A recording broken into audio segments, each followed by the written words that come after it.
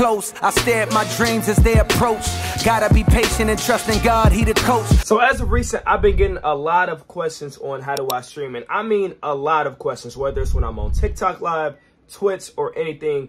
A lot of y'all have been asking how exactly do I stream and what do I use to stream and stuff like that. So I wanted to bring y'all a video today of how I actually stream. And I'll be streaming in about like 30 minutes or something like that. So I wanted to show y'all everything I have set up and what other programs and stuff like that I will be using to stream on TikTok as well as Twitch. So the first thing I want to do before getting into this tutorial of exactly how do I do stream, I want to show you guys everything I have in my setup just one last time so everyone can know like what I use and what I use it for. So first, as you guys can see, I have my desktop PC set up right here that has my 2 monitors and then my gaming monitor, which I use to play my Xbox on this one right here, right?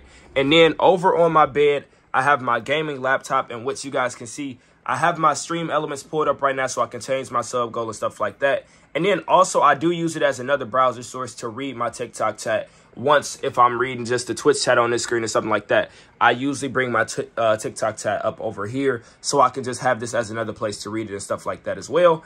And then, as you guys can see for the setup, you guys know I use the Logitech Brio for my face cam. We have my HyperX Quadcast mic right here. We have my Elgato 4K Pro Mark II and the PC right there, as you guys can see.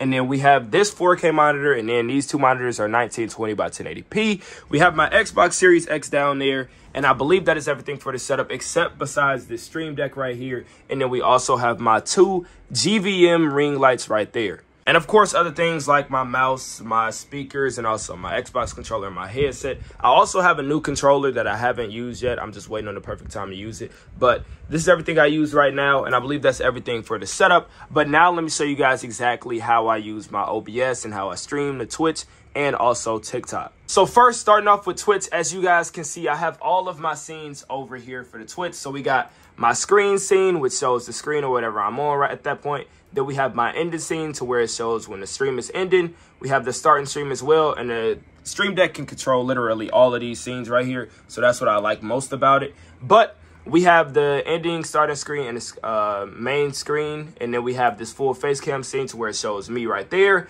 And then we have my gameplay scene. And I also got some other ones like Fortnite and stuff like that. And if I'm in a Discord, if I'm just recording a video and stuff like that. And if I'm reacting to like a music album or something like that, we have it right here. So you guys see we have all of my scenes. And now in these scenes, there are different sources, or most of the sources are the same for all of them, except they're in a different order or layout. So as you guys can see, I'm on my gameplay scene and it has all of these sources right here. My sub goal, it also has the push-up counter. And you guys see it also has my alerts, my chat box, my tags, face cam, and all of this stuff right here as well. You guys see that's my gameplay scene. But I have another scene that's called full face cam. And you guys can now see I have everything such as the sub goal, once again, the chat box, the alerts, push-ups, everything the same as the other one, except this is just in a different layout to where the full screen is me with my face. So that's the scene. That's the difference between having scenes and sources. If you guys want to be able to just edit your stream faster and be able to click through scenes and stuff like that. So scenes is really how you use it to just switch from screen to screen. So say you don't want to just, every time you're going from your gameplay to full face cam, you don't want to actually change it by itself.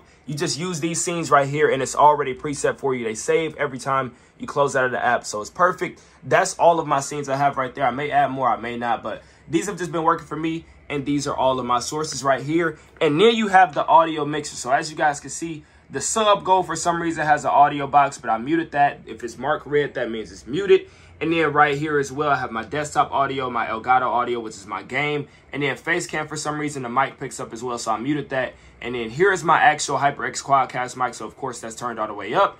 And then this video capture device, I honestly don't know what this is, but I'm probably going to end up having to mute it because I feel like this is the same thing as my Elgato. So I'm going to try to mute it if there's no echo or something like that. But as you guys can see, it's literally nothing moving on that, so I'm not really sure what that is. But I'm going to just mute it to be sure of it. As you just mute it right there and stuff like that. But yeah, that's my audio mixer. And then you move over to here and you have my activity feed. So if I get a new follow or something like that, it pops up right here and it refreshes every time I get a new follow, a new donation, a new bit, whatever the case may be, new sub, it always pops up right here. And then we have my Twitch chat, which shows how many viewers are in the stream, how many followers we're at, subs and stuff like that. And then right here is where I get to all of my vertical layouts. So as you guys can see, all of this is vertical scenes and vertical sources. It's the same thing as these scenes and sources, but as you guys can see, I stream on TikTok now. Now, if you want to know how to stream on TikTok, I'll let you guys know in a minute.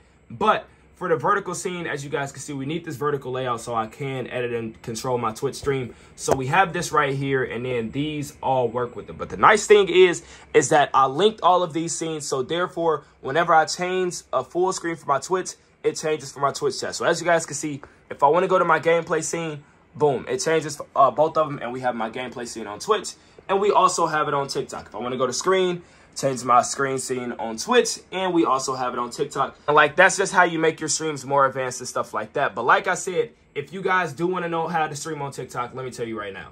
So quick intermission before I get into the other things about OBS. The thing about streaming on TikTok is, first, you have to have 1,000 followers to even go live on TikTok. Now, once you go live, you won't already have your stream key. So the stream key is the only way that you can stream from your PC and your gameplay to TikTok, right? So me personally, the best way to do it is by contacting the agency.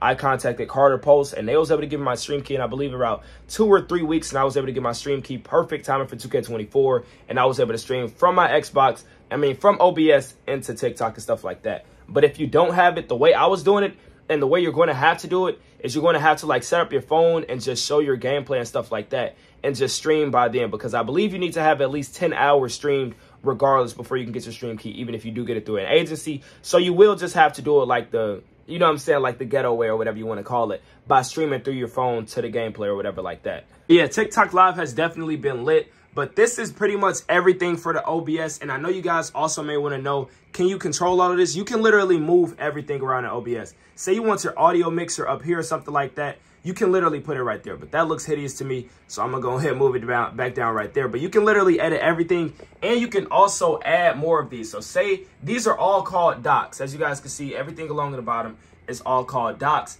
Now, when I go to my docs, you guys will see I can even add some scene transition if I want to edit how the scene switches or something like that. I can add my vertical scene transitions, also stream information, which allows me to change the stream title, game, and all that type of stuff. Just different things to add. So now when I'm starting the stream, I usually start it off on this camera, but sometimes, say like I schedule the stream at 6, but like say I wanted to get my water bottle filled or something like that real quick, I'll just put it on this starting screen right here and have it starting until I'm actually ready to get on the camera. And then once I am ready, I put it on starting. On a full face cam scene, as you guys can see right there. And then I start up the stream. And then for the stream, like for this browser right here, I usually have, well, all the time I usually have music playing. So I got my Apple Music pulled up right here. And this basically just controls my music. Now, in terms of stream settings and stuff like that, these are the settings I use. But in no way, shape, or form am I telling you to use these settings. I do not know what settings you need to use, because all settings are specific to each person that uses them. Now, the reason I say your settings depends on user is mainly because of this right here, and that is the bitrate. Usually for bitrate, you have to test your upload and download speed, and that's how you can factor the max bitrate you can use for your streams. Now, me personally, I use 7750, and all the time actually on Twitch, it suggests that you don't use anything more than 6,000. But apparently that has been discovered to be capped. So I'll go ahead and use 7750, and it allows my streams to be at the best quality possible for my setup and for my internet. But in terms of just general settings, I believe that everybody should be streaming around 1920 by 1080 and then 60 frames per second. But if your PC or your laptop can't handle 60, I would suggest going down to 30 frames per second. So these settings down here is really how you know like the performance of your stream. You can also look at it on Twitch. It'll have that bitrate setting right there. But on here, it'll say like CPU and then also the FPS. So if your FPS ever drops between the one that you put it to, then that's how you know you are dropping frames. And then if your CPU gets up super high, I don't know the specific percentage, but if it starts to get like in the 20s and 30s, that's how you may know your stream is like requiring too much, something like that. But yeah, I believe this is pretty much all that I do for streaming. Of course, I have my other personal things, like obviously I want to fill up my water bottle, say my prayer and stuff like all of that. But I just wanted to let you guys know, like in general, how do I stream using OBS and stuff like that. So if this video helped you guys out, make sure to smash that like button, bro. We just hit 1,000 followers on this channel, bro. Thank y'all, man. I appreciate y'all. I love y'all, bro. Got a lot of videos coming soon. Make sure to comment in the comment section what videos y'all need to see. And also, if y'all need me to elaborate on something in this video, I got y'all, bro. Smash that like button, and I'll catch y'all in the next video. It's your boy Dom, and I'm out, bro.